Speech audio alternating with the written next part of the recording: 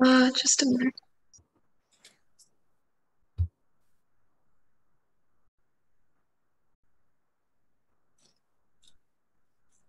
Okay. Yeah. So, hello everyone. Welcome to this session, The Art of Looking, Engaging with Art Critically, Creatively, and Contextually, held by the Siegel Foundation for the Arts. So, before we start, I just want to give you an overview of this workshop series first. So, these sessions are meant to be an introduction to art through the subject art history, that is, the history of art. So, this is the second part in a two-part series. And in this last session, like Ma'am said, we looked at how we create individual definitions of art based on what we come across in our lives. And along with that, there are also authorities of art that put certain types of value to artwork. So in this session, we're going to be looking at looking at the mediums and categories within art. We'll also be looking at how it's part of our everyday lives and different fields that we encounter it in.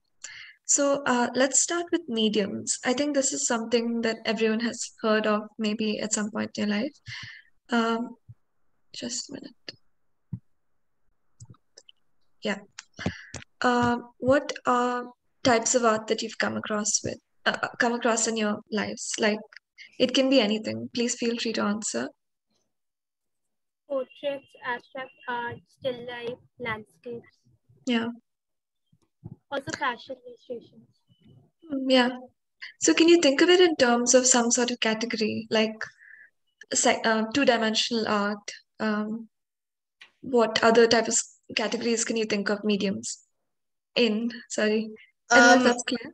Yeah. Mediums can be water and oil and poster color painting.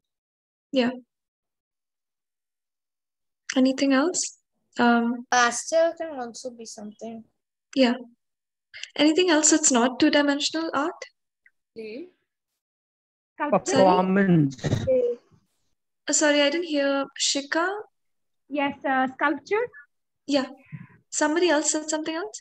Yeah, I said clay. Maybe. Yeah. Okay. Yeah. Medium of art is something that you use to create an artwork. So the different mediums of art are two-dimensional art like acrylics, watercolor, oil paints, photography, printmaking, and three-dimensional art such as installation, sculptures, and performative art like dance, theater. So more recently also we see a lot of digital art. I've seen a lot on social media, for example. So what are the different places we see art in? Is it just limited to museums and exhibitions? Again, answers? I guess we see it everywhere, like even in our houses, in cutleries and utensils. Yeah. For example, the blue and white, like those were the China ones. I don't know. Yeah. But yeah. Anywhere else? To see them on the walls while we're traveling. Paintings. Yeah. I think everything that we see can be classified as a piece of art for me. If I look at my draperies, or even at my cutleries, or even at my bags, bags. Then wouldn't you say there's a difference between something that we use just for a function, like I don't know, a washing machine? Would you call that art also? No, if it is custom made according. Yeah. That's true, yeah. I mean, I think anything. Yeah, go ahead. Anything that, may be used for a creative expression. We have, art out of scrap made sometimes. So, something that involves creative expression and sort of elicits aesthetic appeal from the viewer, that can be considered an art in that sense. So I see these, sort of figures being made out of shrubbery in the park. So that I would consider art because it has something creative going in and it appeals to me in an aesthetic sense. Yeah, about that, I want to ask, just like as a lead-up question, what about the intent behind it? Does art have to have intent? As in, can you, like, if I accidentally make something that looks good, is that also art? I mean, what do you think? Yes, ma'am, of course that would be. But when we want to convey something particularly, then the intention matters a lot. Yeah. Okay. Yeah, I mean, I don't really have questions to the answers. I mean, answers to the questions I asked myself. I wanted to hear what you all think. So, um, okay, yeah. In terms of places, there are many different places where we can see art. There are places of production of art, such as maybe places where textiles are produced. There are others where art is taught, like art colleges. Then there are others where art is distributed, like auction houses where they sell art, or museums where it's put on display, and it's research is done on art. So we also see it in our everyday lives, like many of you said, on the street, at metro stations, maybe in shops, on calendars. So we can also see it in different fields of study. So, for example, in history, an old painting or an old poster can be seen as a historical source, since we can understand something about that time period, and the production of that artwork, from by looking at it as a historical source. So, just to take from what we ended the last module with, a work of art is entangled in a web of different places, people, and institutions. So it's linked to the artist, of course, and then the art dealer is the one who is the bridge between the artist and people who want to buy it. There are art historians and scholars who research the work of art, and who research the artist, sometimes looking at the social and cultural context in which it was made. And there are conservators or art restorers who conserve works of art. And there are also museums, and we often access art through museums. Is this part of the slide visible? Sorry, the complete right. Can someone please respond, like where my cursor is now? Yeah. Okay. Yeah, it is on the, I think, the chart slide, the artwork artist conservative. Yeah, okay. So I just want to give an example of this, how an artwork can be part of many different places and fields and have a kind of life of its own. So an artwork was made, an artwork, which was a sculpture of a woman. It was made by an artist in the 3rd century. It was later discovered by a riverbank by someone who was passing by in that area in the 1900s. So then it was shown to a professor of history, and he identified it as being this archaeological object with a lot of value. And then it was later put in the local museum. So many years passed after that, and scholars realized that it was a very valuable piece of art, and it tells us about the ancient period. Sorry, could you mute your mic? Okay. So yeah, after that, it became part of the National Museum, and it was recognized as a part of national history. And so this artwork, it goes from being a piece of art made by a particular artist or a group, or maybe somebody commissioned it even, and then it was part of an archaeological investigation, and later historians and art historians study it further, and it's part of governmental institutions like the State Museum and the National Museum, and also international exhibitions. So this is actually the true story of the Didarganj Yakshi, which is a sculpture, and it's now in the Bihar Museum in Patna. And as you can tell in the story, it's not exactly a story, it's true. But many of these participants who are part of this web, they can use art for their own purposes, and in their own ways. So a number of governmental institutions like national museums, they use artwork, for example, to produce pasts. So this is a term used by an art historian to describe how when you're making a museum, you are in a way creating a certain narrative about the past. So depending on who's in power, for example, they can choose to remove certain artifacts or certain themes. If, for example, I create a museum which shows a timeline of Indian history, and I choose to remove all the Mauryan artifacts from there. And so the way art is then, or the way the history of the country is then taught, will exclude that part in some way, and the public won't have access to it either, because when they go to the museum, it won't be there anymore. So this was just to explain this web. In the next part, I want to talk about 3 specific examples through which we can explore these mediums and categories of art. So, Impressionism is the first one. It's an art movement. So the term art movement is used to describe the emergence of a certain type of art in a specific context. Sometimes this is in reaction to political events or in response to art that's prevalent at that time. And putting works of art into these art movements is one way to categorize them and understand them better. So, in European art history, these movements follow a chronological kind of progress from one to the next. However, when we actually look at the past, it's not such a neat kind of division where one movement comes and replaces another one. When we study art together, when we keep using these categories, it kind of makes it so concrete and neatly placed when it's actually not like that. For example, if a group of artists was creating art in India in the 1950s, and later in the 1980s, another group creates this similar looking art in a different place. Sometimes an art historian from today, for example, could look at them and say they're part of the same group, right? They're part of the same art movement. So these art movements were originally, held centered around these exhibitions in Europe, and they help us understand the way that artists and authorities of art reacted to changing trends within art. So there are also some defining features of each movement that help you to differentiate one from the other. So Impressionism is an art movement which gets its name from the quite famous disparaging of one of Claude Monet's paintings. So this painting, Impression Sunrise, which you can see. So an art critic reacted to this painting and he said that it wasn't a complete picture, right? It was just an impression, a mere impressionism.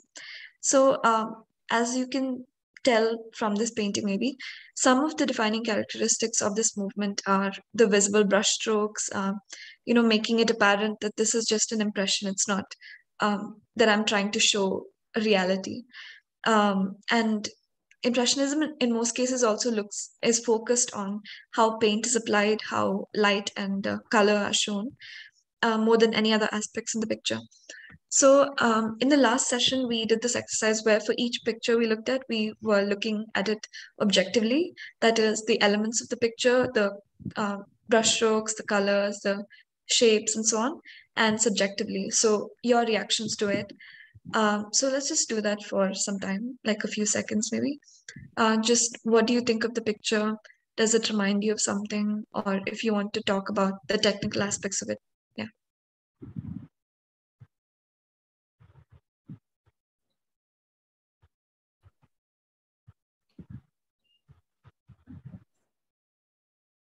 This picture has many layers, I guess, and it's like a landscape, but they have tried to kind of show the reflection of the object in the water.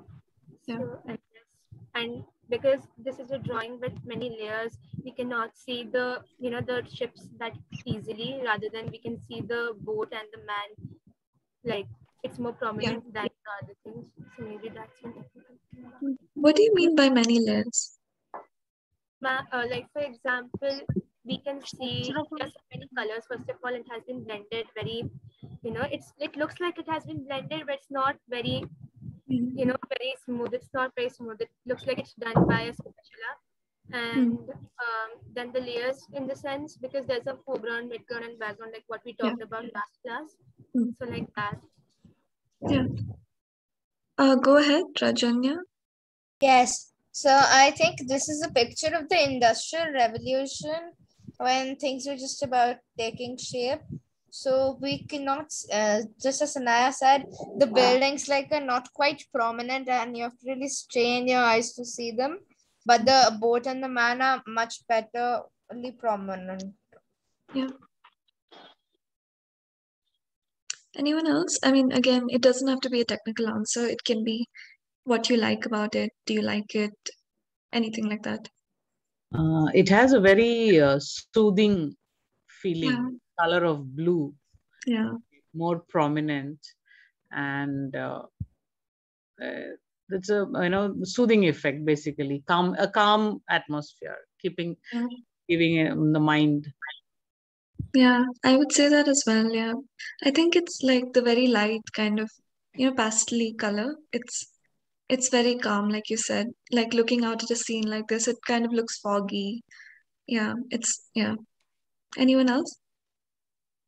So I think the objects and the figures in the painting do not have a well-defined boundaries. They are Yeah. sort of overlapping with the surroundings, and that gives a sort of effect with oneness with the surroundings or something like that, I guess. Mm. That's a really good observation, actually, because all the kind of strokes are the same.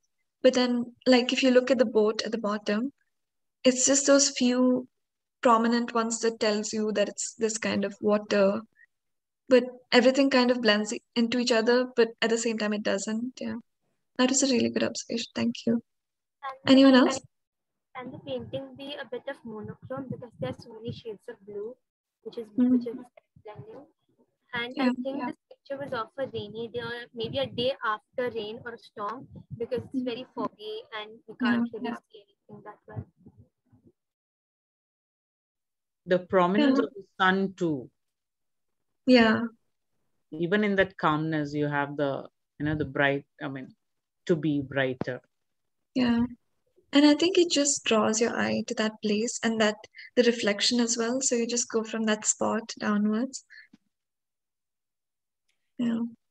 There's a comment on chat, Angel, by Okay. Keshav. Yeah. On intentional That was fallacy. when you were talking about intention for Okay. that.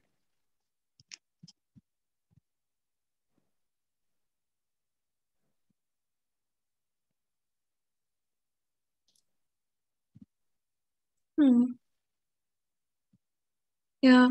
I haven't read it very carefully. But then I was also thinking, for historical characters or people, I don't know, we can never fully get at somebody's intention. We can only, wonder now. Like when we're looking at older paintings, for example, I think, yeah, it kind of leaves a lot open for interpretation, but then a lot of people kind of make conclusive comments about art. That's what I see sometimes. This is exactly what somebody meant to say through this, but then I think we can't actually ever reach the intention of an artwork. Unless there's some recorded, sort of thing where somebody's saying exactly why they did something. So let's move on to the next slide.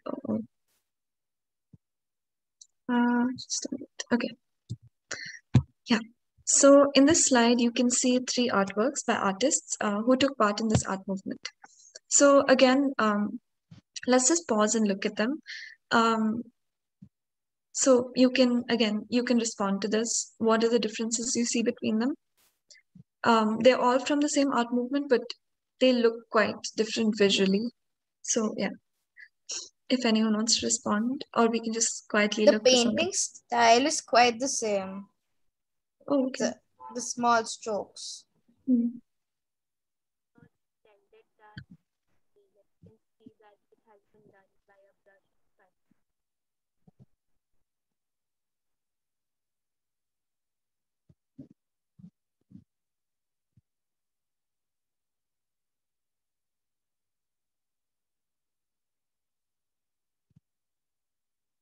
I was actually going to say it. I think the brush strokes especially are quite different. So for the first one, you have these kind of vertical brush strokes. Even though I don't know, everything seems to be kind of dragging down a bit. And then the second one is just like a lot of movement. Like you need to look carefully to tell what is shown in the picture because there's all of these kind of swirling brush strokes. And the last one is a little more dab kind of thing. It's not. I think it's a little more defined. Also, you can see the outlines, kind of the drawing on the dress and so on. Any other responses? Can I say something? Yeah. Yeah. So I was thinking they got to the right dancers in blue, even though each of the girls looks different. I feel like that's not important at all because I mean, maybe the fact, maybe that they are in blue or the kind of mood the whole thing evokes seems more important than how each individual dancer looks, or even what each individual dancer is doing. Mm. Yeah, maybe something about the motion. Not sure. Mm. Yeah. For me, I guess the first picture, it's sort of blurry. It's like somebody who cannot see properly and you have taken the specs off. So it's like that. The second one is like from a car when you're moving and you're just seeing things in a motion blur. Like Yeah. it's blurry too, but in a different kind of way. Another thing which I think is that the first picture, even though the colors that are used in it is they're like dark blue, the Yeah. picture gives you a sense of light in it, like this is a Mm. bright picture. But when we see the third picture, even though the colors are like green is used, light blue is used, it's sort of a dull if you look at it on like Yeah. first glance, I guess. And it's very still compared to them. Yeah, that's true. Yeah, I was thinking that too. Wait, did somebody say something? Or was that my own voice echoing back to me? I was going to say something. Your Oh, okay. voice is echoing. I think all the paintings have something like different. Like for the first painting, it's kind of like a landscape. It's maybe maybe a city or something. The second thing is a vase, and then the third painting is they have figures in it. So I think that's something different in all the paintings. Yeah. I think that mood point was really interesting. Like now that I'm looking at the second one, especially, it's so dull. I mean, you wouldn't think it's a picture of flowers. I mean, when you think about other still lifes with flowers, they're, you know, again, with all the movement, you can't exactly tell. I didn't even know it was flowers when I first saw it. I mean, because of the name, I was like, okay, it's flowers. But yeah. Did someone say something?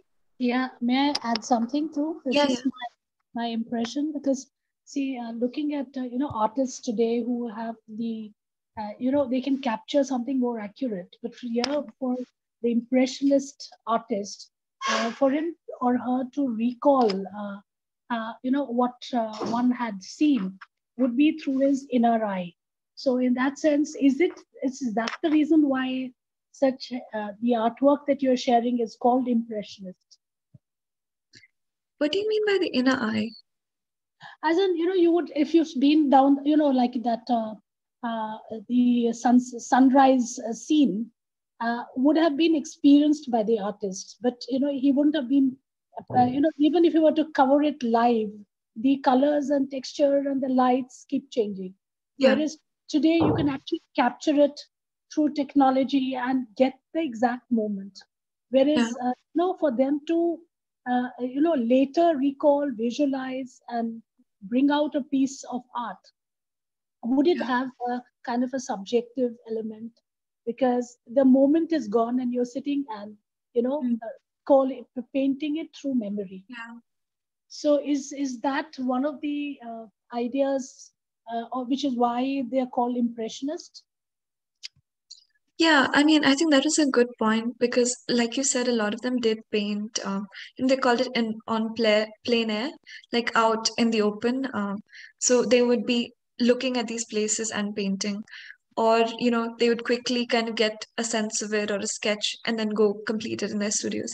So yeah, like you said, it is because of that, but I think also like when you look at the historical context, it's about they were their work was initially rejected in a lot of these exhibitions because it wasn't, according to the realistic standards of painting that were there at that time. So I think it's also like a reaction or like a challenge to the kind of art that was prominent at that time. So again, there's like a lot of things. There's what you said, and then there's the art at the time. I think a lot is also just experimentation. Like you can see, all of their work is quite different. I mean, it has similarities, but then they're all just experimenting, I think. Yeah. Actually, on that note, in this slide, I've put 3 works by Bert Morisset, who is called an impressionist. So now that you know some of the features of Impressionism, would you call all three of these impressionistic? Or like, how would you categorize them? Anyone? The one with the baby, I think, like the scribbles and all, it definitely refers to a baby. But in the last one, it's much more sophisticated and has much more details than the one because it's two grown-ups, I guess.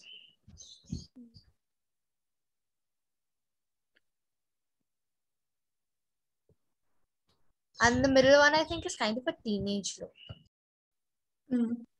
Oh, I didn't actually notice this.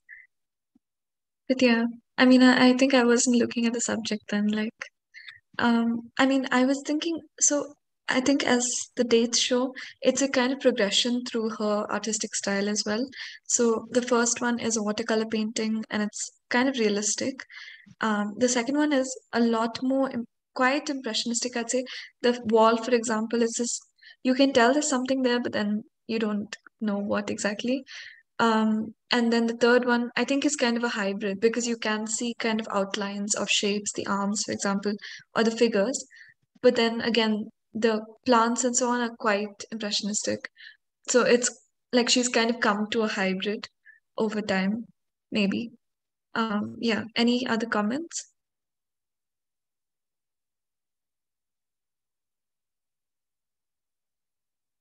So, what would be the the impressionist elements that you would describe? I mean, they're all classified, pre-classified, but for a person who is being introduced to appreciation of impressionism, so what should be the markers to classify them as impressionist?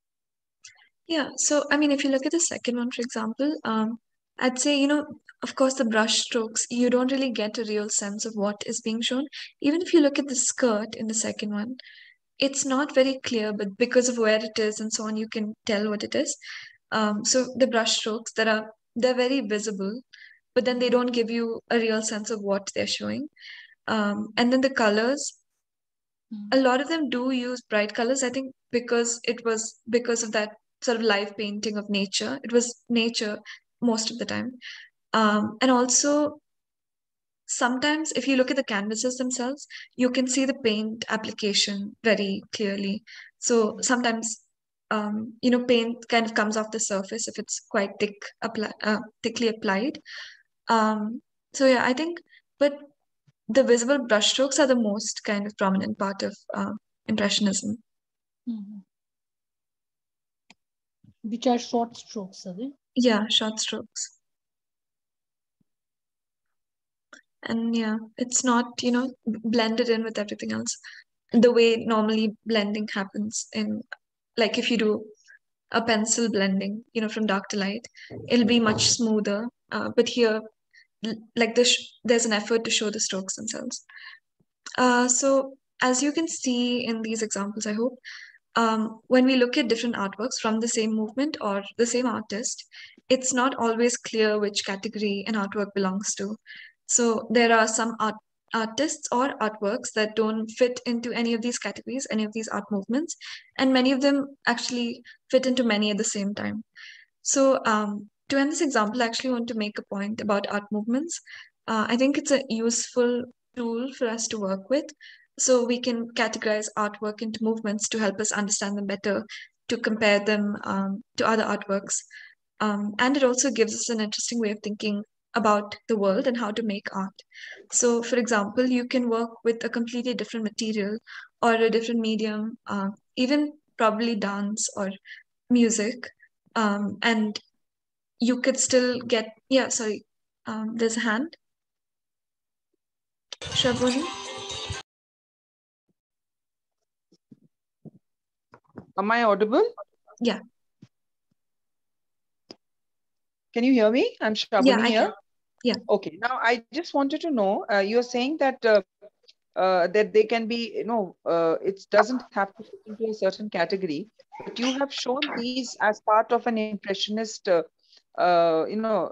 an artist who's an impressionist artist, then how do you categorize them so clearly that they are part of that particular? That's what I wanted to know. That on the one hand, you are saying that, it could be that it is a person's interpretation, but on the other hand, you are categorizing them as part of an impressionistic a work of an impressionistic artist. How do you do both of them? How can they both Yeah. be working at the same time? So yeah, with this slide in particular, I wanted to bring into question that, an artist who's called an impressionist. So can we actually, I mean, that's kind of the point I was trying to make. Can we actually say that somebody is an impressionist or somebody fits into this category when you can see this progression through her life where her art style is changing, and the final work is not even an impressionistic picture as a whole, right? It's kind of a hybrid. So that's kind of the point I was making. We can't always fit people into these categories. We can't clearly say that they fit into one, or, I mean, yeah. So that was kind of the point I was making. I don't know. Was that a clear answer? Yeah, thank you. Okay. So yeah, like I was saying, you can work with a completely different material and still get something impressionistic. So here, for example, I've taken small square pieces of paper that I kind of scribbled on, and I've put it together in a way that gives you an impression of a wave and mountains in the back. I don't know if that was as clear, but it doesn't properly show you something, but it just suggests to you the structures and the colors that are there in the scene. So the point I was making with this is that the essence of impressionism can be used in other mediums of art as well, or performative art and music also. Excuse me, may I ask a question? Yeah. What was the reason behind this impressionistic? I mean, why would anybody not want to be absolutely clear about what he or she is wanting to depict? Why would it be left to somebody's imagination or interpretation to interpret the way you want to? Why could it? Was there a reason because of which? Was it that they were scared of sort of putting something into almost like literally like a black and white, but rather make keep it gray so that people are free to interpret it the way they want to? Was it deliberate, or was it something which was unintentional and it just came about? What was the reason behind this impressionistic art form or artwork? So I don't know if I can answer that completely. I think it I I'm assuming it came out kind of just from experimenting with how you can make art, and then they found that they were creating something that's quite different to what was popular at that time, which, like I said, was a lot of realistic art, right? But then again, I'm thinking around this time or a little before this, the camera was introduced. So there's this medium where you can create, you can accurately capture a scene. So maybe I don't know that this connection is there for sure, but I'm just thinking out loud. Maybe it's also something to do with, we have this medium to create something realistic. So let's branch out into how else can we create art? What is art? What will be the difference between art and photography then if my art is realistic and my photograph is capturing something accurately as well? I don't know, maybe it's something like that. I can't really conclusively say the reason.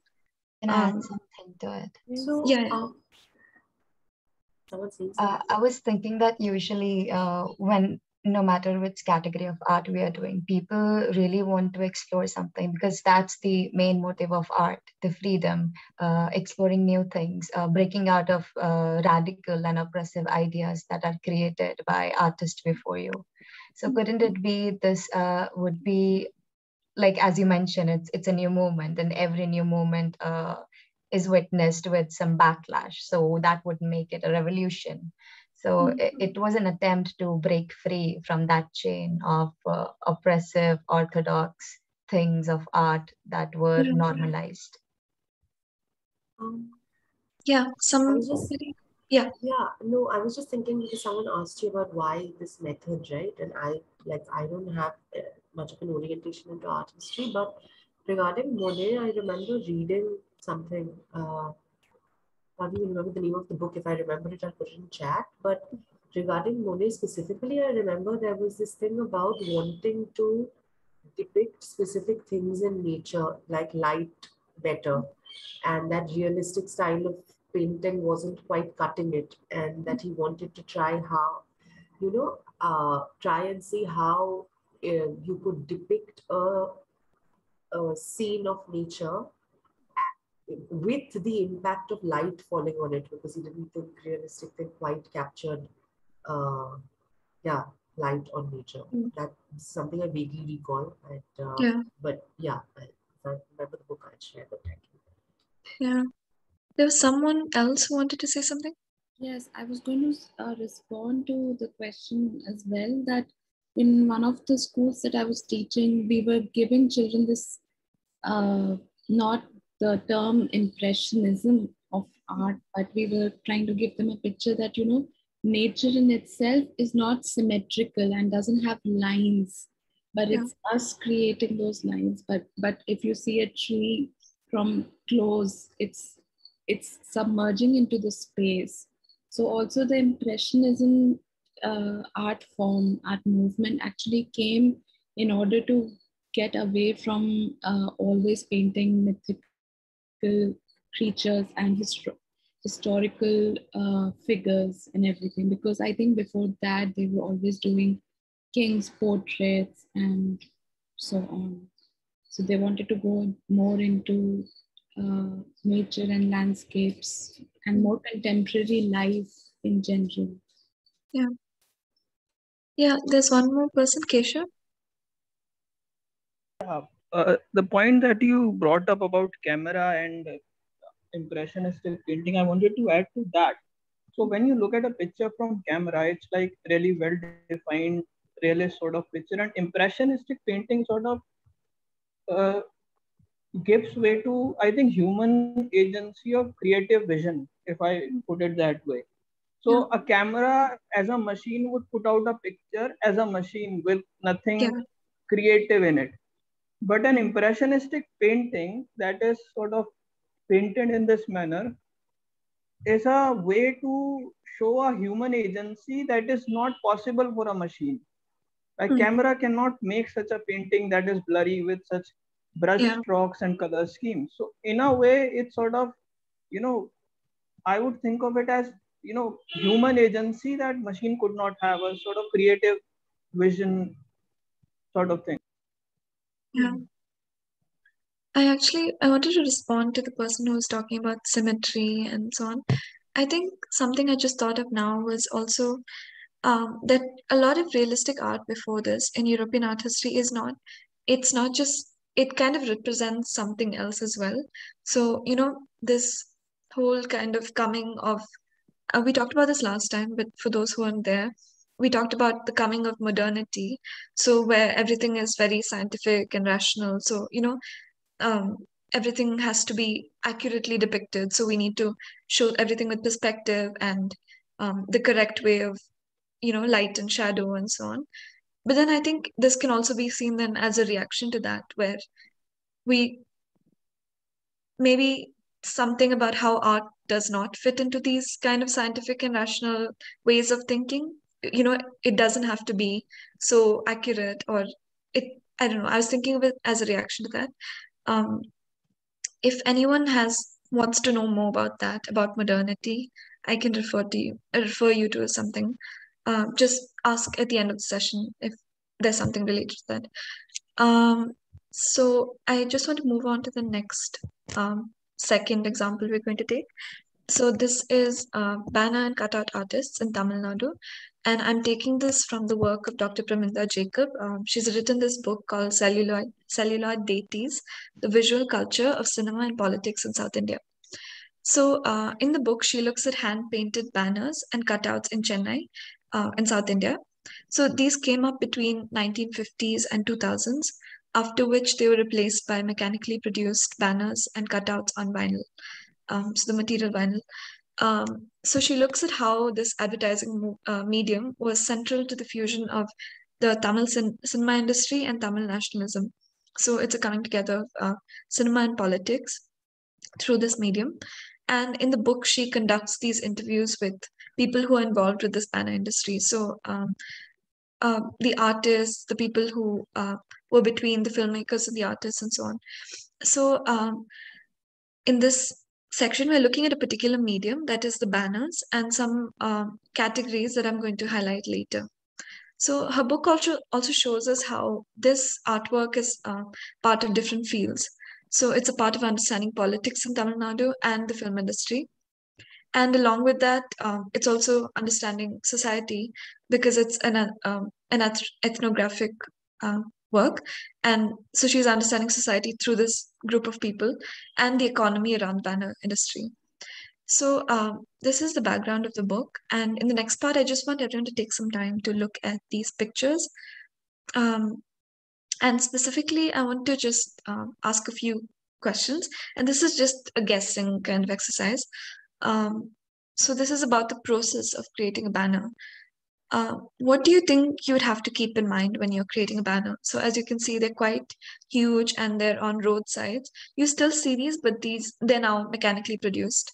And I know at least like I've stayed in Kerala for long, they're always there whenever a new film is coming out, for example, or political rallies and so on. So yeah, it's something that's, huge. It's supposed to draw attention. What would you have to keep in mind when you're creating a banner? It should be very attractive. The focus is on, sorry. Yeah. May I? Yeah. The focus is not on the entire banner per se, but on a specific thing that you want the general public to look at. So the first one, it has a lot of gory details on the person's face and bright colors and against a not so bright background. And I mean, when you look at the banner, I mean, that is where your attention is automatically drawn in. Similarly, in the second one, in spite of so many figures in the backdrop, in the foreground, whatever is written in that orange, that invariably draws more attention than everything else in the background. So I guess that is something one has to keep in mind, that whatever you are trying to draw attention to of the public, that is prominent enough. The others are just adding to the story. They are important, but maybe not as important as the focus area, where where your sort of your the glasses, where you want to really what do you call it, the lens where through which you want to see, focusing on. Yeah, that's what I think a banner generally does. Yeah. I mean, I just wanted to add to that before the two hands. The cutouts also kind of serve that purpose. As you can see, this is kind of standing above the actual banner. So it's something that really pops out to you, quite literally. The other, Pavitra, you have your hand raised. Yes. Am I audible? Yeah. Yes.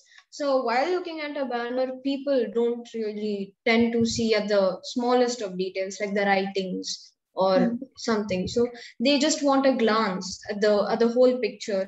So if you see both the banners, you see big figures actually trying to depict the whole thing, the movie or whatever, the advertising medium that they want to do it. So also all these pictures don't fit inside a perfect shape. If you see, the man is protruding out of the rectangle banner itself. The woman is also, the Tamil letters are also protruding out. So they seem to draw attention to the people who actually want to see it. So also the colors are also vibrant here. That was a really good point about how it stands out. So it's not just, one shape that you see. Because of what's up and down, you're really drawn to that immediately. Sanaya? Yeah, I think that banner should not be plain, because if it's plain, the people will find it boring and they will not look at it. And this is a very good example. Like in the first picture, there's an explosion behind the man.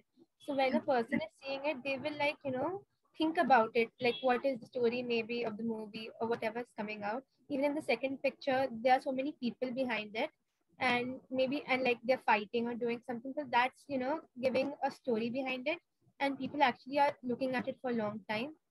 So that's one point. Sarita?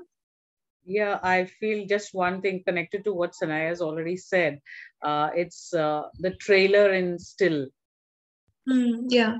the trailer of a movie in still. So it's like whatever you wish to portray or express to the audience, it is done through this. So it has to be very powerful. The meaning and the idea should be presented in such an attractive manner. So it's like a trailer in a still manner. Yeah. Have And you another still? thing, Yeah. a banner is generally meant for the proletariat, for the rustic, the ordinary people. It doesn't have to have anything which is very fine, which needs to be looked into with a magnifying glass. It should be there on your face. It is as it is that you find. There's nothing. There's no hidden agenda behind a particular banner. It is saying what it wants to say, and it must immediately, and it, since they are on the roadside, nobody has so much of a time to actually, I mean, it is presumed that when you're traveling, you would just have a glance, and immediately it must sort of give you the message that it wants to.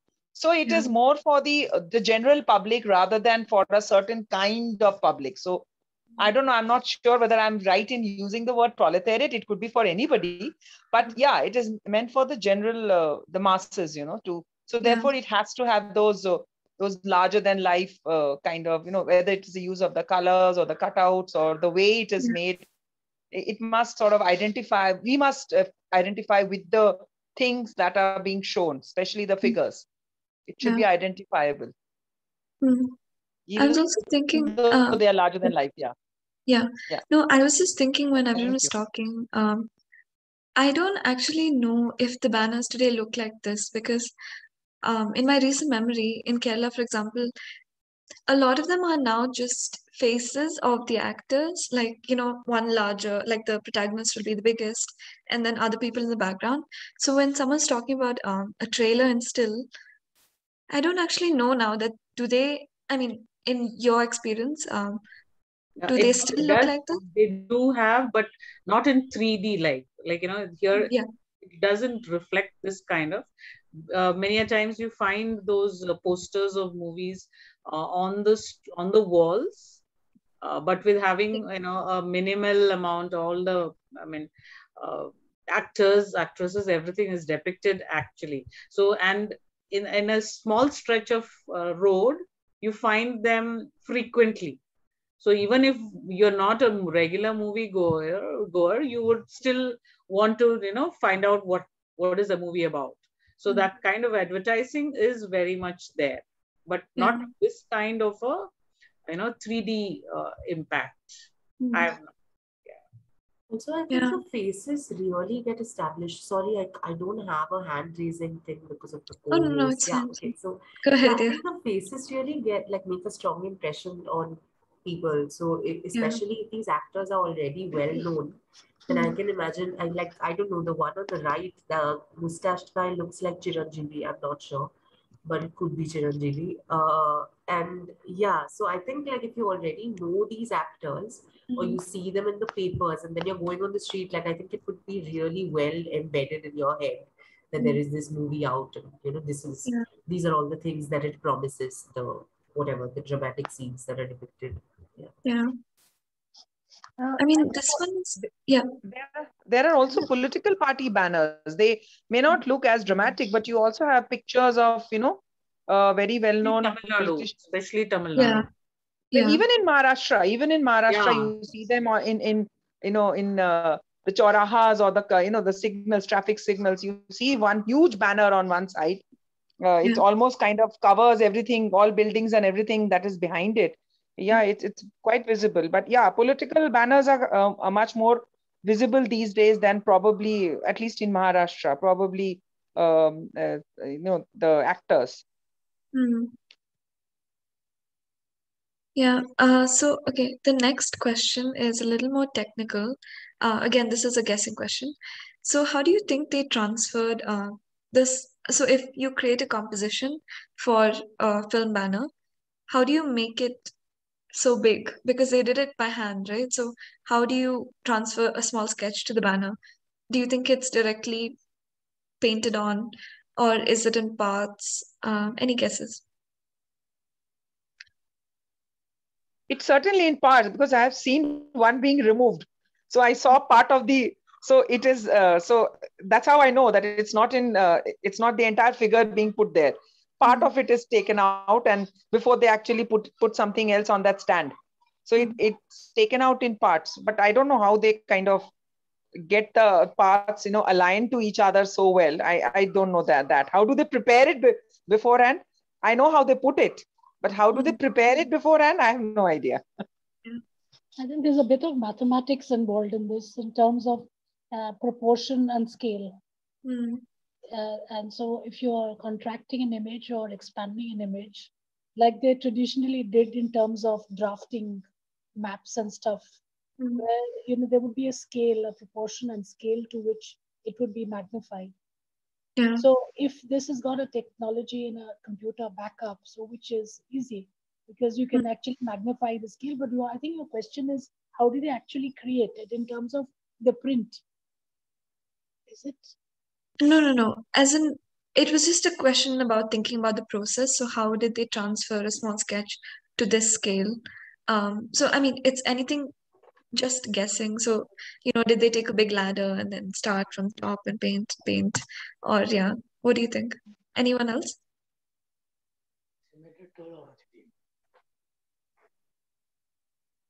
Okay, I'm going to assume that's a no. So here are some pictures of parts of the process. So the head artist first takes the important scenes and uses stills from them to create a composition, or the film company gives them the important scenes.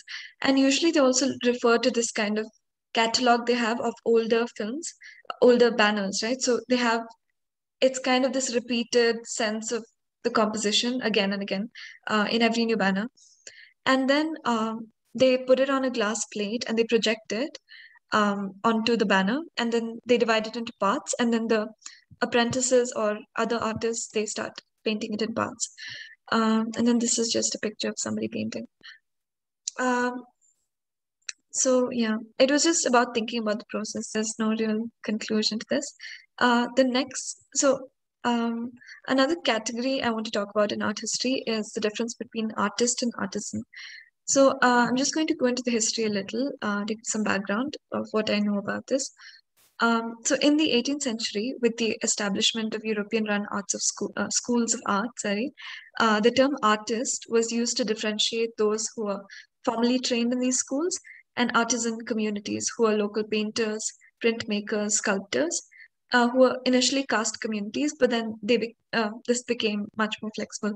So when the curriculum in these art schools started becoming much more hybridized as time went on, and so these groups were kind of somewhere in the middle of artist and artisan.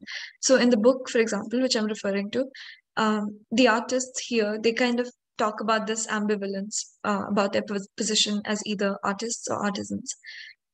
And another point I wanted to make was about the status of an artwork. So the status of an artwork and the way that it's defined in this context is very different from European art history. So in European art history, the art object is a direct link to the artist, and that's where a lot of its value lies. So artworks in international museums, for example, they're protected, they're very expensive, not only because of the value of the artwork itself, but because it links us to that artist. And in the case of the banner artist, however, the artwork was not directly, linked to their artistic identity. This is because the banners were often recycled, they were disposed, most of the time, there were no photographs of the banners after they had made them. And as opposed to this, a lot of famous European art, it remains in a single museum for generations, and it's visited, almost every day and photographed. And these banners could be made, in a day, and they were put up from 3 days to a month. So it's not a very long period of time. And they would also be put up overnight. So they seem to kind of magically appear and disappear around the city overnight. And this kind of gave the people the sense that, these were actually mechanically produced banners. But in reality, there's a lot of labor and energy that went into this process, as you can imagine. So today we still use these categories in our daily lives. And I just wanted to show how it comes from this colonial category. In the next part, if anyone has any responses to this part, also if you have any questions or comments, please don't hesitate. We're all just talking and learning. So yeah. I just had a question with regard to the labor. So sometimes when you see banners, they are not specifically painted or handmade. Sometimes they are just printed. For example, you see more realistic computer created banners. So how could they be made in such a like for maybe? Sorry, I didn't understand quite. How could they be made? Yeah, so they look a little more detailed. They don't look handmade. Like one here, they look a bit painted by people. But the realistic advertisement banners that you see, there are people. It's more like digital art, right? So, is there any way in which they could be created? How are they created? Yeah, how are they? I mean, I don't know the details of the process, but I know now people print these out and they create them on computers. So it's digitally, they make the compositions on a laptop or a computer, for example, and then they print them out. So I think, I'm not exactly sure, but I'm sure there are printers which print, very large posters and artwork. So yes, you're right, Angel. They are all printed. Yeah. Yeah. Yes. Thank you. No problem. So the next example we're going to talk about of a medium of art. Yeah. So this is public art, and public art is usually any art that's created in a public space or that anyone can access, right? So this can be murals. People mentioned these earlier. These are painted onto walls in public spaces, or installations, which are any sort of construction that can be made out of any medium, really. So, for example, a large sculpture. I just thought of something. Yeah. I just wanted to know, there are these public parks where they create out of the plants that they have grown, they give them a certain shape of an animal or whatever. I mean, some kind of a shape of, and generally animals only, but there could be other shapes also. What that would also come under public art, and how would you categorize them? They'll keep trimming the plants at a certain time to ensure that it retains the shape, right? They are done with a lot of wiring and all that to ensure wiring, or some kind of rods to ensure that they remain in shape, and they keep pruning the plants from time to time. Those are also artistic. I mean, in some places, they put the light, especially at night, in certain spaces, such that the light focuses on that artwork itself. It's not meant for the rest of the park. So they would also be categorized as art in public space. I would say so. I don't know of any formal sort of category. I know that ornamental gardening, so creating these kind of decorative pieces out of plants and flowers, is a kind of field of its own. But then, I would think of them as this is an interesting question because I'm not quite sure. They're not talked of as art. I mean, I think they're art because there's a lot of creativity that goes in, before that's true, it can be formalized in the mind and then put into, implemented on the ground. So there is a lot of planning that goes in, probably much more than probably some of the posters, because now we've got used to these youth side posters, and there is a certain kind of, I mean, you've done it before. You probably have to tweak it a little to make it appear a little different.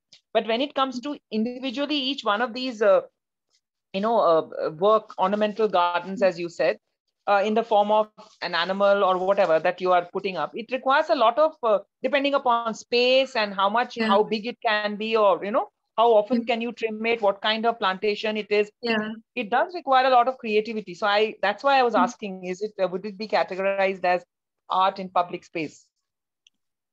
I am not sure about the category itself. And I mean, I think the point of this is also to call into question, who categorizes these things and should we really follow these categorizations? So, I mean, it's something to think about. But like you said, a lot of work goes into it and a lot of thinking. I've seen this thing. I can't remember. It's a show on ornamental gardening. Sorry.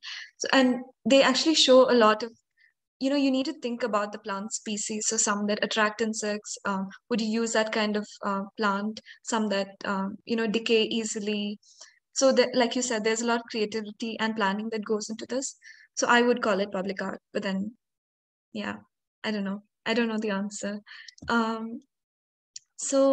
Um, yeah, the question I wanted to ask to start off this section is, what would you need to keep in mind when creating art in a public space where there's a lot of continuous activity and people can interact with it in whatever way they want, right? So, any starting kind of answers to this? Yeah, go ahead, Sanaya. I think that when an artwork is going to be put on a public space, the artist should not put anything that can offend anyone, because then the whole, painting can go down. And then there'll be a lot of controversy for the painting. And we have seen this also, I guess. So maybe we should not put anything that can offend someone or that is against some religion or something. So that should be kept in mind. Yeah, discrimination-based artwork should not be put in public. Because everybody is going to see it. Yeah. Okay. I think I have a follow-up. I mean, not a If comment. I may add to this, Yeah.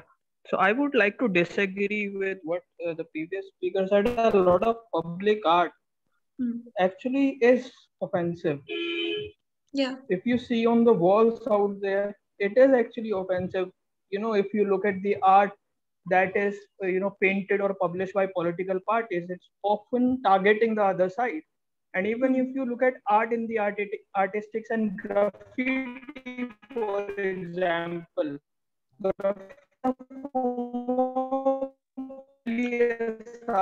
so we said that it should be offensive because art is a form of showing dissent and even protest for that matter. It is offensive, and at times it can also be discriminatory. And people have used art for propaganda. The Zionist movement, the Nazis, for example, Nazis use a lot of art for using for throwing out their propaganda. So one cannot have this watertight compartment where art cannot be discriminatory or offensive. Of course it can. Yeah, I kind of agree with that, because I'd say that it's also a question of what you term to be appropriate for a public space, right? So something, I don't know. But then I think also the good thing about public art is that everybody has a right to it in some way. Everybody has access to that space. So I just remembered this artist. I mean, it's somebody that I just follow on Instagram. I don't know much about them, but basically he does graffiti, but he covers up homophobic and anti-Semitic graffiti. So it's again, I mean, I think it just makes us think about how we define, what is appropriate, I think what would be offensive, or in some ways I also The think the wall graffiti we see and suddenly see a lot of it coming up bang before the before an election, especially in India, in some of the states, not necessarily everywhere, but it certainly does come up in West Bengal. I've seen that. Yeah, there could be a lot of artwork besides all the writing that goes in. Who decides whether it's ought to be there, that it is there? In fact, it is also there in the outer walls of many private buildings. And I'm not sure whether any kind of permission has been sought before it has been put up.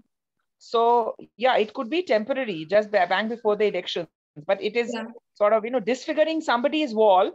For you, it might be for you as in from, I mean, not personally you, for a lot of us, it could be artwork, but for somebody to whom this particular, who resides in that residence, it could be disfiguring of his wall. So where do you draw the line, which is what is public art and what is not?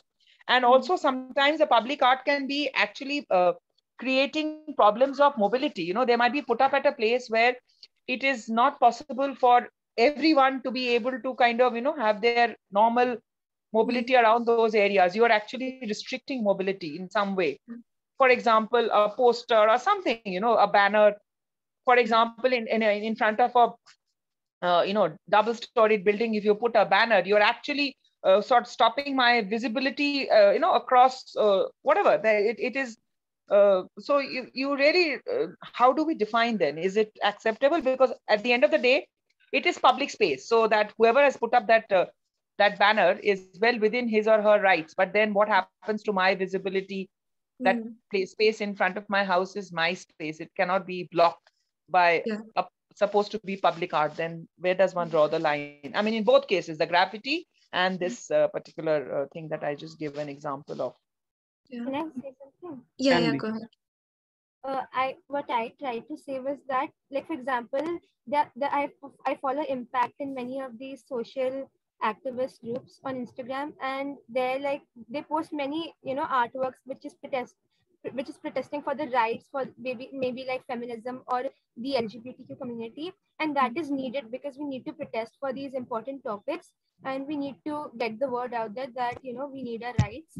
So for that, I guess it's not offensive because it's the correct thing, I guess, but maybe it can be offensive for homophobic people, maybe. So, but we need that because that's the correct thing. I just like what I meant that example, it's a movie poster and they're writing something wrong about the religions or maybe something wrong about the people in the portrayed, maybe wrong information. So that's why I guess that researching before doing the art on the topic is very important. That's what I thought I wanted to say. I mean, I just want to add, sorry, one sec. It's a question of perspective again, right? So when you say it's correct, somebody else might not think that it's correct, or and like some movies that were made in India were like banned in Pakistan because they did not like the content. So that's relevant. Yeah. Somebody else was going to say something. And yeah, I wanted to give example of university campuses and public art in the university campus. And prominently, I would like to give example of JNU because that campus has a lot of public art on the wall. So if you look at public art on JNU campus, it's sort of a campus that reflects public art in sort of battle of ideologies, for instance. So you have art by a student organization like ISA and then ABPP, NSUI. So also public art in that sense also reflects ideology to a certain extent, political ideology, social ideology, and it can be offensive in the sense that I'm trying to say is, for example, the art that is oriented toward right can certainly be offensive towards for a right-leaning person. For example, in JNU campus, they challenge a lot of religious customs. And again, the whole fiasco that has happened in JNU for the last few years is because of that public art and public performance, protest. So yes, are offensive. A matter of public, how should I put it, controversy, perhaps. I didn't get what you said last, sorry. Whether art is offensive is a matter? And a matter of public controversy, it is sparking some sort of controversy. So, an art cannot be politically correct. I mean, I certainly think so. Art cannot be politically correct because, again, it is going to hurt some sentiments. So we cannot say that and especially public art, because it's going to hurt someone and people are going to, our religions are hurt by this. Yeah. Tanu, your hand is raised. Yeah, am I audible? Yeah.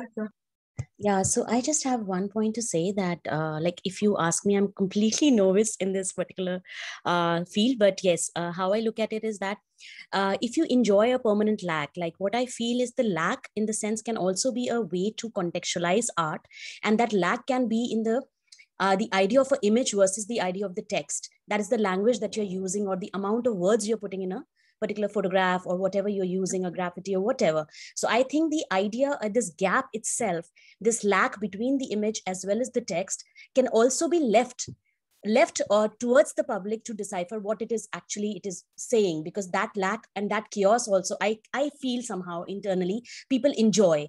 They don't want to really conclude things just the moment they look at it, and it's really good that people keep on wondering about it. So I think the amazement of a public art can also be tapped by keeping this lack maintained between the chaotic idea of image versus a text, that you're using.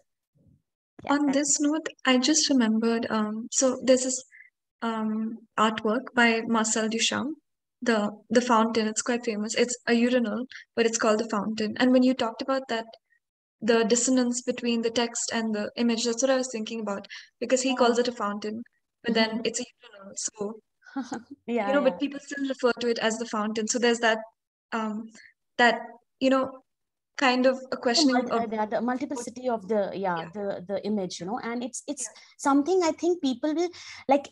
Generally in research they say that like I got a good feedback in my PhD thesis viva, and then there my examiner, in fact the coordinator of my examiner, like my viva, she was the one who told me that you need to leave certain things, just leave them unanswered as well, let the others explore those possibilities. So I think art, the way that you're talking about the public art, should leave possibilities for others to think about, delve, even work on something that you have worked, probably to improvise it in a better way.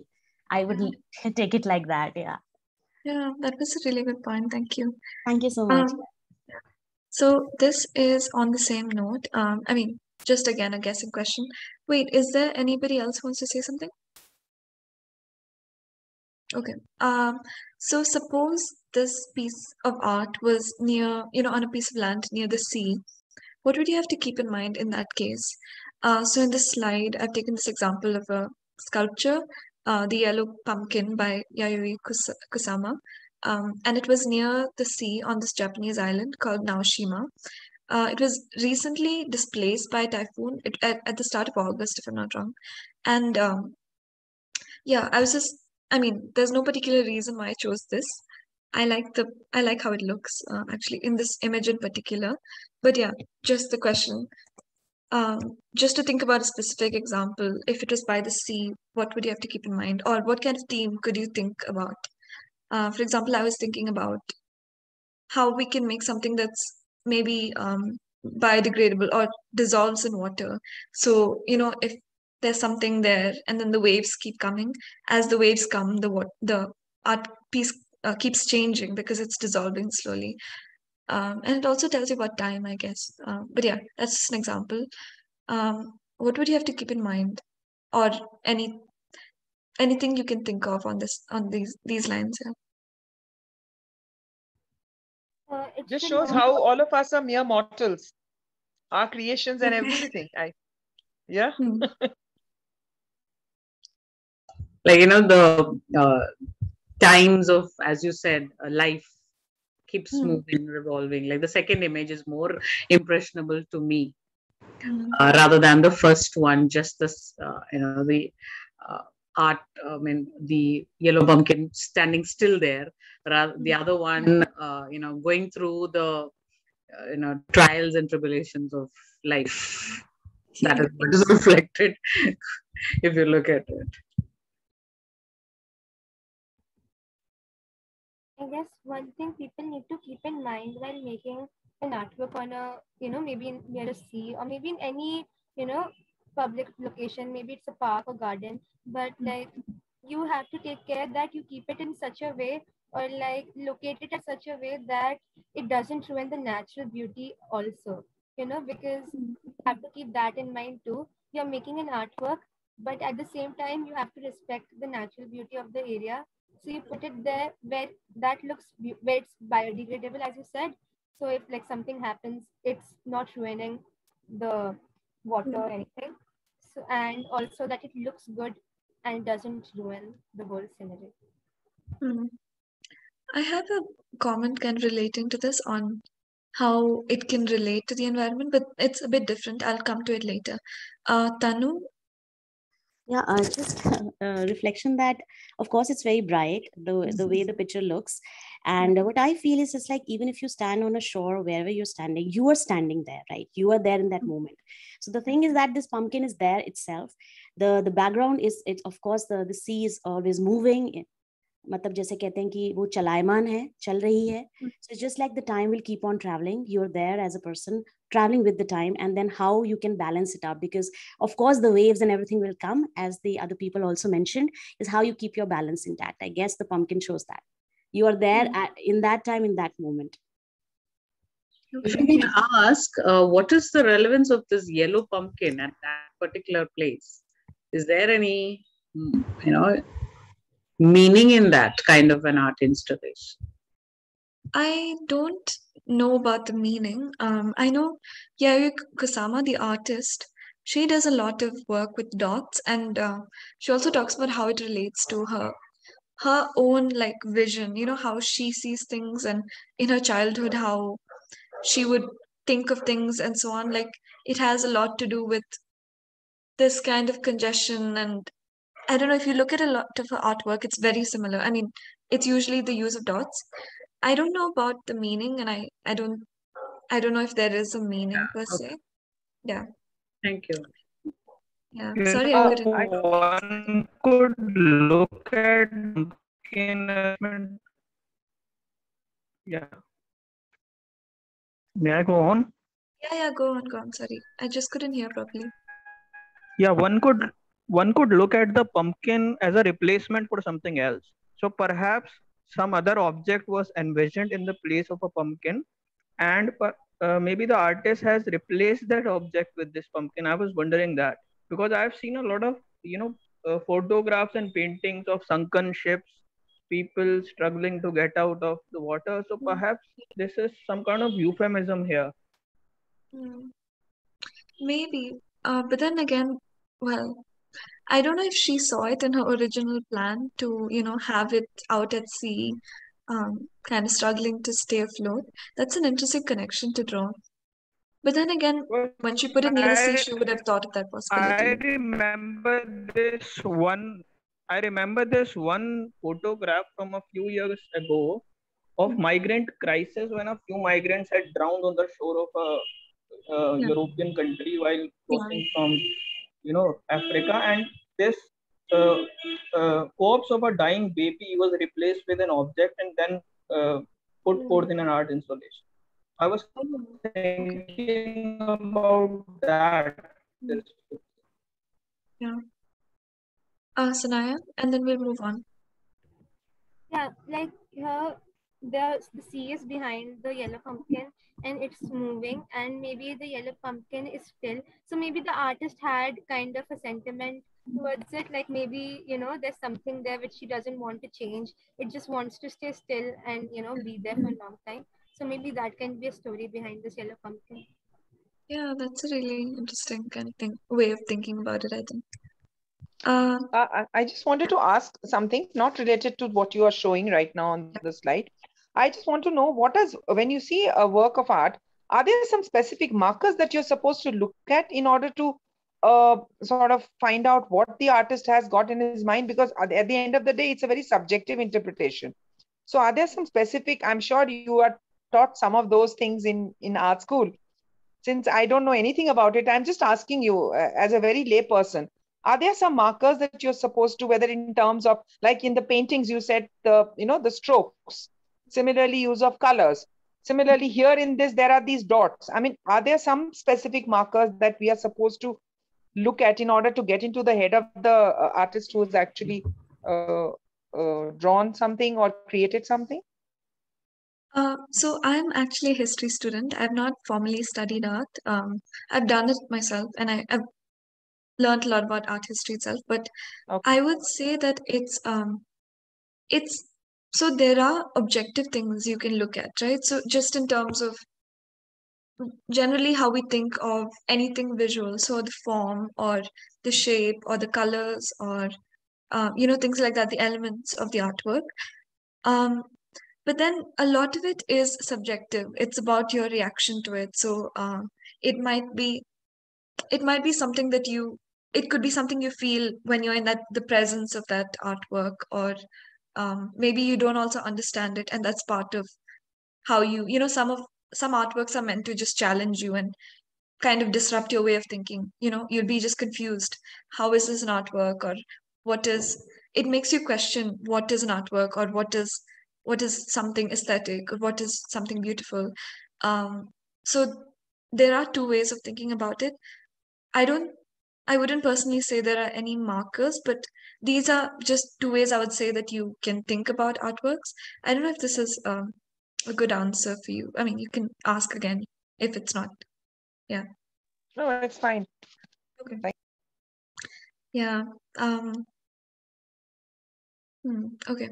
But I mean, other than that, I think there are other ways of engaging. You can look into the history or the context in which it was made, or if they have a small note next to it, it tells you something about the artwork, and that's maybe helpful to understand it more. So I just want to move on.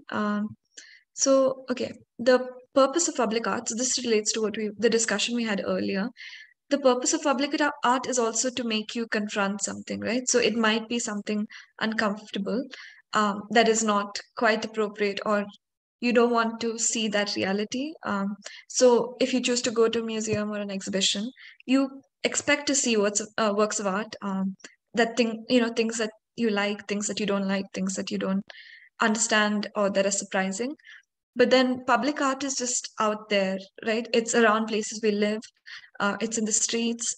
So in some ways, we have no choice but to come across it. A lot of public art actually makes use of this, and that's the point, right? It speaks about social issues. So people are forced to think about what the questions it's provoking. So I have two small kind of sub examples under this. The first one is of the Fearless Collective. So this is an art collective that was started in 2012, and it's in response to the sexual violence against women in India and the fear of occupying public space as a woman. So an art collective is a kind of group of artists and curators and so on that support each other. And their aim was to make women and queer people visible in these public spaces by creating murals of them on large walls in cities. And they have done this in a number of countries now. So their work is also public in the sense that they immerse themselves in the communities in that area, and they hold workshops with them, and they also create these murals with them. So a recent artwork that they made is called Essential Delhi, and it's created with the organization Chintan, and this artwork deals with women who are workers in the waste management sector. So when the pandemic started and the country-wide lockdown was imposed, many of these workers' lives were seen as disposable. And they continued working without protective gear. They didn't have much government support either. So they conducted workshops with many of these women, and they set out to create this mural. I think it's in Lodi Art District. And the text on the mural says, "Our lives matter, my life matters," and it's meant to provoke a conversation on who deserves dignity of labor, since many of these women were also Dalit women and Muslim women. So it also looks at how gender and caste and class intersect. So they don't just face discrimination because of their gender, because of their caste, actually, but as women also, there's an added set of difficulties. For example, accessing clean toilets, or when they're menstruating, for example, or roles within the family that are put on them along with this work that they undertake. So this is not actually the full mural. I think it extends to the right, but I think this was a good picture I got.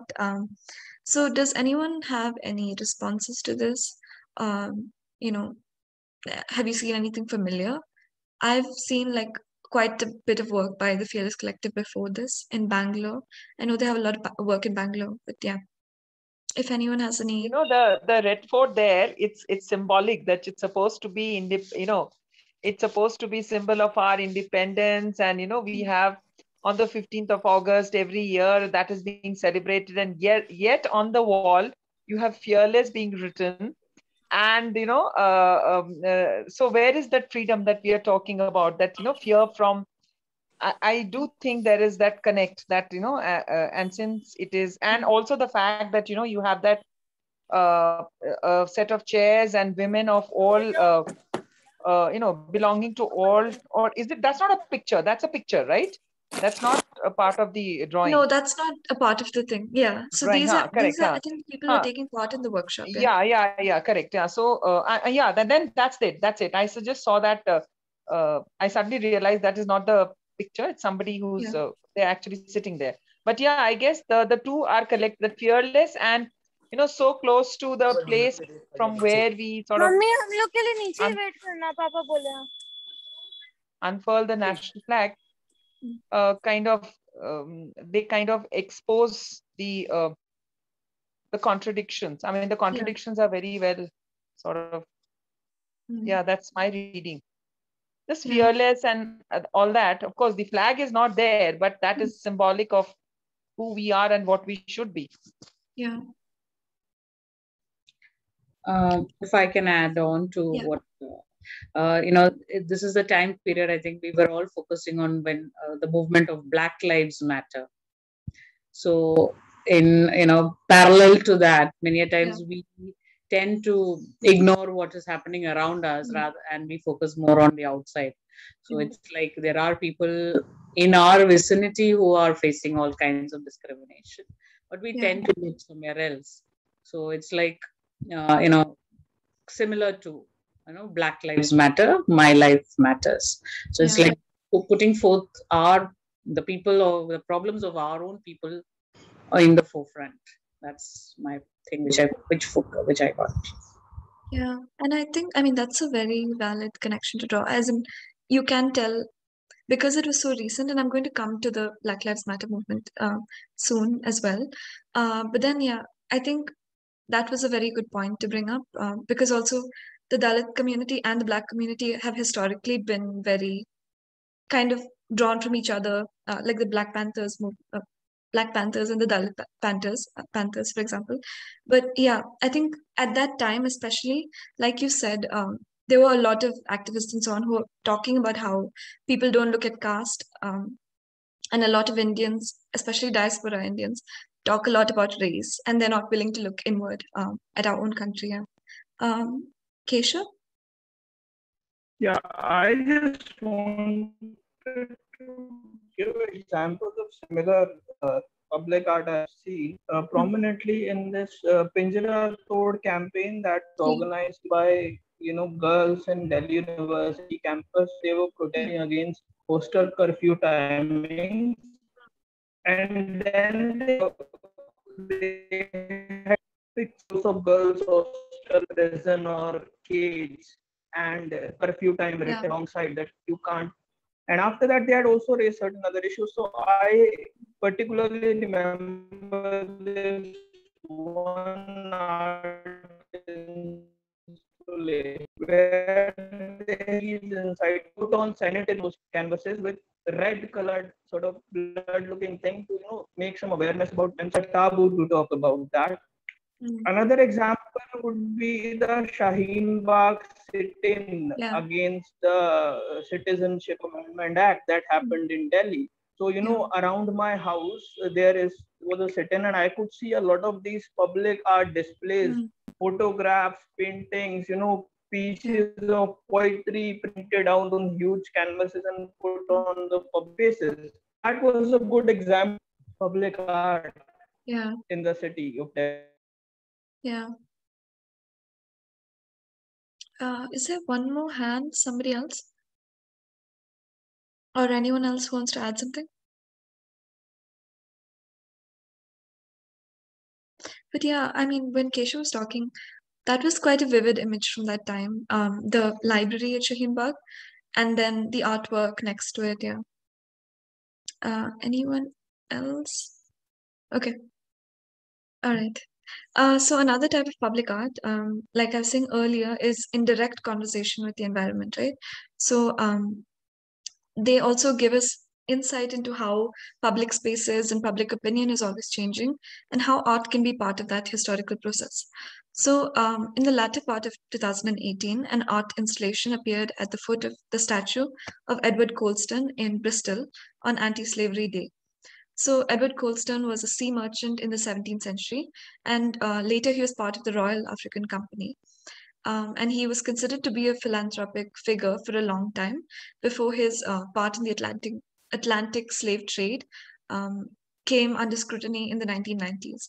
So the city of Bristol, initially they intended to put a plaque under that statue addressing this issue, and to contextualize him, but then this never happened. And the work addressed this by creating a number of concrete figures lying down surrounding the statue in the shape of a slave ship. So the statue was later toppled into the Bristol Harbour. That was quite a famous event in early 2020 as part of the Black Lives Matter movement, and in response to the murder of George Floyd in 2020 in May. And then actually the graffitied statue was recovered and put on display somewhere in Bristol in a museum, and it was briefly replaced by a statue of a Black Lives Matter activist called Jen Reed in mid 2020, but I think the city took that one down. So yeah, does anyone have any thoughts on these types of artworks or this installation in particular? Something that stuck out to me was that they put the graffitied statue on display, and I think that's an interesting way of talking about these kind of histories, because you don't remove what people have put on it, the graffiti that's there, but you're making it visible, all of the history of that object and the history of the figure themselves. So I think, yeah, it's an interesting way of dealing with especially colonial histories. But again, this artwork in specific, I think it's quite impactful, because from far it also looks like feet, the figures, right, which are lying down. So it's like feet of people standing on that ship. Yeah, any thoughts on this, or anything related to this?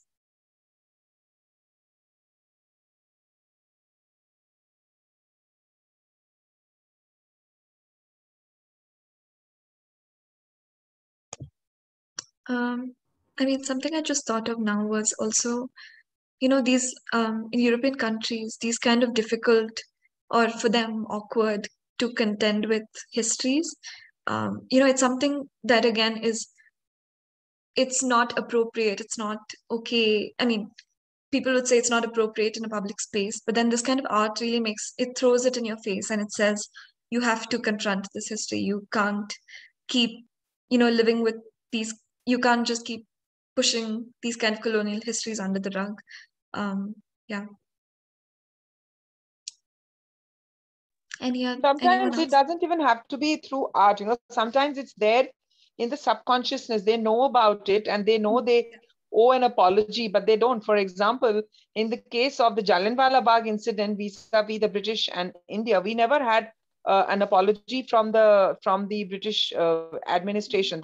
At best they have regretted what has happened, but there hasn't ever been an apology. So even though it has not probably been put up as a part of art, in the public consciousness, in the popular public conscience, this is something which is there. I mean, you just can't, whether or not it is reflected through art, it is very much there, and they do know that this is something that should not have happened. Yeah, but it's up to the administration to actually come out formally, officially, with a word of apology, which hasn't happened. Even though they have regretted many such, other administrations have regretted. For example, the Australians have regretted for what they have done to the Aborigines. So, similarly, the Americans have regretted to what they have done to the Red Indians, but we've never had a regret, an apology, an official apology from what has from the British administration to what has happened in India, especially in Jallianwala Bagh, and it is there in their it's public memory. It's not something that they're not aware of. So it's just that it's kept alive by memories that have sort of passed on from one generation to the other, even amongst the British. Yeah, on that note, before we go on to the other people who raise their hands, I think this is also part of that larger kind of conversation on reparations and how would you, how would you make reparations for something that's so powerfully impacted a whole, continent, or more than a continent actually? And also, I mean, what would be enough to, I mean, also in the context of like museums having a lot of stolen, looted artwork, is it enough? Should we give it back? And all, there's all of these conversations happening. But yeah, that was just to bring that up. But yeah, Sanaya. Yeah, I'm so sorry to interrupt, but I'll have to leave now Yeah, because yeah. I have another class. Okay. As this was rescheduled. So Okay. yeah, thank you. I Yeah, really like the we're presentation. almost done. Yeah. All right. Thank you for being here. Thank you. Bye. Bye. Keshav? Yeah, when someone mentioned about Jallianwala Bagh, I was wondering about the recent things that have happened. So there was an article in the Hindu a few weeks ago, I think, about how the government of India has renovated the Jallianwala Bagh and covered some of the things like the well where people were thrown in or jumped into, and sort of aestheticized and renovated it instead of restoring that place.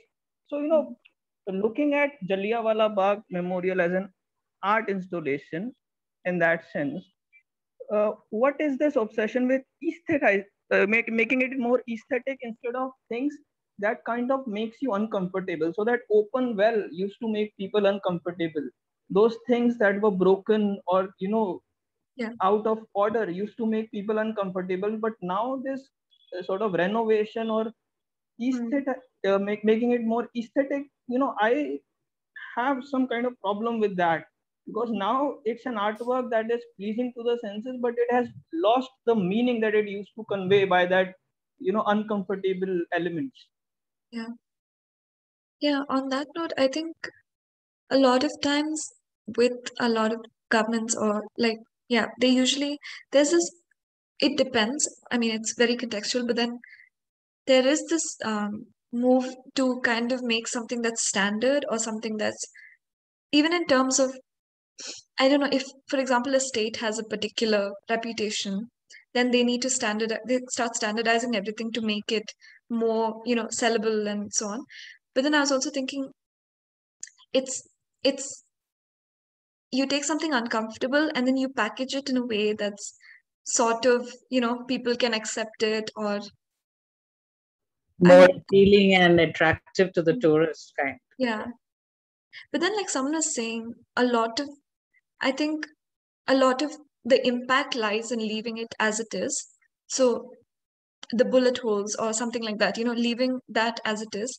And that's where, yeah, but because the people who go there, they actually want to go, and I can't say they want to feel the pain if it is not possible, but at least they want to be one with that for the little 1 minute or 5 minutes that they are there.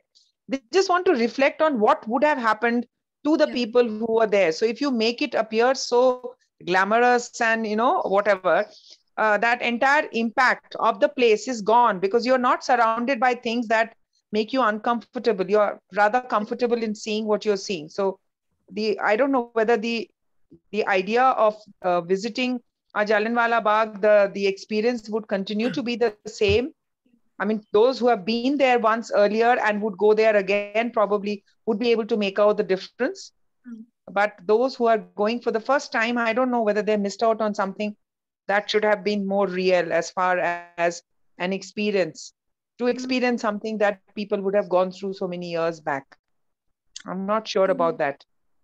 I wanted to talk about this larger kind of thing. I think the larger point is also making a certain kind of narrative. But then I think we do that in all ways. Like even in putting a plaque at a monument, we are creating some sort of narrative about history, or about the impact, or the previous impact of that monument. So it is a kind of rewriting of a narrative. I mean, I don't know. I'm not siding with anything, but yeah. No, Hitisha, go on. This has nothing to do with Jallianwala Bagh, but the fact that the figure is carved out of black stone also emphasizes that Black Lives Matter, even though maybe the person who is being carved would or may not have been black. I didn't hear the last part. Even though the person who made it. Not the person who made it, like the person who's being depicted, like the statue, by the statue, that person may not have been black, but using black stone also symbolizes that black. I don't know if that is intentional in any way, because the statue is quite old, and it was not. The statue is actually not anti-black, but it, like I said earlier, he was actually part of the Atlantic slave trade. So even though the stone is black, I don't think anything about it was particularly, from good feeling to black people. But yeah, I think that's just some sort of coincidence. I don't know particularly what material it is. But yeah. Okay, this is just the summary now. So to summarize, we looked at different mediums of art that we come across in our lives. The ways of categorizing art, like art movement and the term artist, and how these are historically formed. And we also looked at the different purposes of art and how it's used in different places or fields, from history to studying the film industry or political movements. So this is the end of the session. I hope you all took something away from it, on how looking at images or engaging with art is not a straightforward process. It involves different fields and the understanding of historical context and processes. So it's not just about looking at art, but understanding the way that art has been looked at or categorized. Yeah. So to end, I just want to thank the Siegel Foundation for the Arts for hosting this series. And thank you so much, everyone who joined today. We had so much interaction. I think I took a lot away from it myself. Yep, that's it. We can still continue talking if anyone has anything to add or ask. Thank you, Angel. I think this was really a very, very special session. And I'm sure all the participants agree with me. And each one of you actually has contributed a great deal to the rich thoughts and questions that provoke that Angel brought for all of us. And in a way, what you started last week, with this question of what is art, the past 2 hours have actually been answering that question through and through, and both through your presentation and the questions and responses that were coming from the participants, from what appeals to what provokes to what inspires questioning to what confuses, the entire gamut. And the one thing that, there's so many things that through the session that, I wanted to keep interjecting with, but I didn't. But the one thing that I do want to say is, particularly for the teachers who are here with us, one of the major incentives for us at Seagull and History for Peace to have organized, have hosted a session of this nature is because we've never really consciously directly done anything about something that really bothers us a lot, although all the work we do is always connected to the arts. But this whole issue of our education system not paying the kind of attention to art classes that we should be, and also the possibilities that exist, within within what we call the art subject, which a child goes through their entire school life. So I just want to request the teachers who are here that, it would be nice if we all start thinking about how we can go beyond art being drawing and, you know, trying to bring some of its potential into the classroom, irrespective of what we are teaching. It doesn't have to be the art period. It could be literature, it could be history, it could be geography, it could be mathematics, anything. There are endless possibilities. So this is something that I just wanted to flag off before we conclude. And thank you once again, all of you. On that note, I just wanted to just share this. Sorry, I think I didn't share these. These were my references and my sources. So the book, this is another very good book on art history. And this is material related to the module. So there's just very different websites you can look at. And I think we'll be sharing this in the email with you. So if you want to learn more, there's a lot here. Yeah, that's all. We're also planning to turn this into like a lesson plan, which would be uploaded on the website. So once, if any of you want to refer to it once again at a later stage, it will be made available. Ranita, do you want to add something? Ranita is very excited about it. These sessions, it took a lot of restraint to not like keep joining every single conversation that Angel was starting, but like there's too much today. Like I can maybe like just okay, I'll try and keep it really short and I'll share two thoughts. One was when everyone was talking about Jallianwala Bagh and Angel was saying how even the installation of a plaque is itself also imposing a certain narrative, right? It is creating a certain narrative at any rate. And if one looks at the history of, you know, what we now call is the Bhima Koregaon case and where it began, like historically, and what the problem is, it has directly got links with how something has been memorialized and how one community is offended by this narrative. So, you know, examples of that everywhere. And regarding the Jallianwala Bagh thing, I mean, because we were all discussing it, I think the reason why it's so, I mean, for me at least, that it's so offensive to the eye is because it seems like a proper, like a full-scale state-funded project to forget. Because, you know, I went to Amritsar for the first time when I was in class 11. I was really excited. I had grown up on the usual diet of lots of Bhagat Singh films and, you know, been very excited about reading this section of history and all of that, Indian history. So when I went there, I was really like prepared for something incredible and, you know, like it was going to be a special moment. And then I turned up there and it was a park.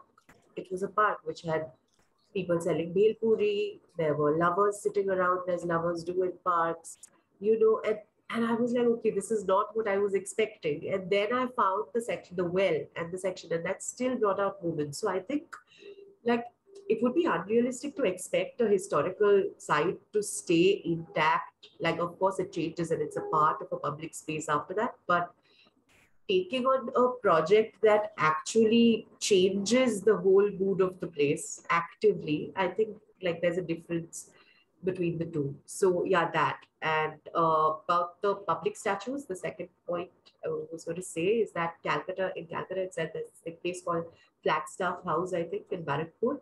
So that and Victoria Memorial's grounds, for instance, became two places where a lot of the colonial statues, because I mean, since Calcutta was the colonial capital at one point, we had statues at every intersection, right? So those had to be removed, but interestingly, they were not removed right after 47. It was some 20, 22 years later when all these were kind of pushed onto the grounds of the Victoria Memorial, which, by the way, itself has had a lot of its collections recently replaced by a Netaji or Subhash Chandra Bose themed exhibition and collection. So a lot of the older stuff has gone back into the archives and storage. So yeah, just that about statues, because I remember, I think Toputi Guhata Kutta, who Angel also listed as one of her sources and material, research material sources. So I think she too at one point, she had this very interesting line where, you know, which one can think about when thinking about something like Black Lives Matter, all of that, which is about how these public statues, they kind of remain, you know, lifeless until there is a moment of friction when they suddenly become personification of, you know, whatever they are a statue of. Until then, it's just part of your surroundings, right? It doesn't matter so much. So yeah, that's it. I tried my best, but sure, I don't think I succeeded very Yeah, well. and this last point that Ranita mentioned is also, one of the things that we talk about, right? They remain a part of our surroundings because we let them remain a part of our surroundings in a very innate manner. And this is also something that the education system can do something about, right? Because it lends itself, these are all points of references that lend themselves to the teaching of history and to bringing multiple perspectives into the teaching of history. Okay, I think we should end now, otherwise we just carry on. But the one last thing for Angel, I think, Angel, 2 sessions don't make a series. Maybe 6 sessions can define a series. That's all I wanted to say to you. Can I just add one last thing? Sorry. If you don't promise not to take more than a minute. It's the last thing. I was just going to say, since Megha was just talking about how, part of the reason, he was talking about the reasons for doing this series, right? So before we got to this series, History for Peace has made a lot of content which is on using the arts in teaching history and other social sciences. So if any of you want to take a look, please visit the History for Peace website resources, go to the resources section, and you will find work with Shobnath Hore's artwork. You will find, like, actually any of our teaching resources you will find uses a lot of the arts. So it might be a good thing to go to right after, you've experienced this session and the kinds of conversations we had here. Might be easier to implement like it. Also, if you become, if you sign up as a member, there's a portion, there's a section on the website that allows you to put up your own lesson plans. It allows you to make, form groups to discuss with other educators across the subcontinent. So please do take a look at it, and it'd be great if you're actively involved on the website. Yeah. I've just shared the link, the website link in the chat. So take a look whenever you can. All right, we should. There's a hand raised. Oops. Okay, yeah, go ahead.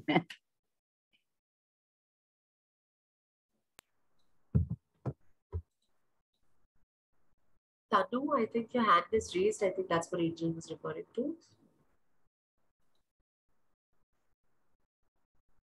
No? Okay, I think we should wind up then. Yeah? Okay, thank you all once again.